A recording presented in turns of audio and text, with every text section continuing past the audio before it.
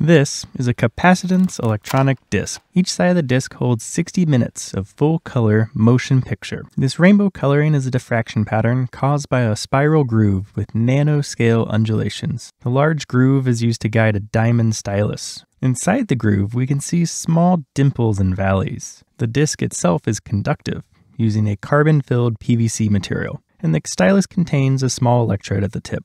This means the electrode is separated from the conductive disc by a small height, and this forms a capacitive circuit.